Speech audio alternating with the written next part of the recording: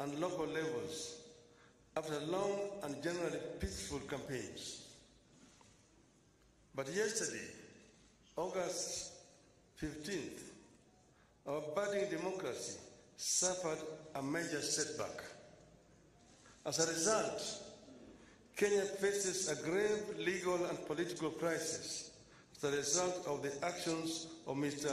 Wafula Chebukati, the chairperson of the IEBC.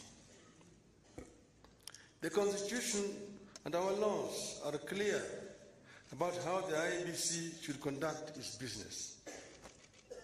There is no more important role for the IEBC than the conduct, transmission, and tallying of the presidential election. We are painfully aware of the past political bias and local levels after long and generally peaceful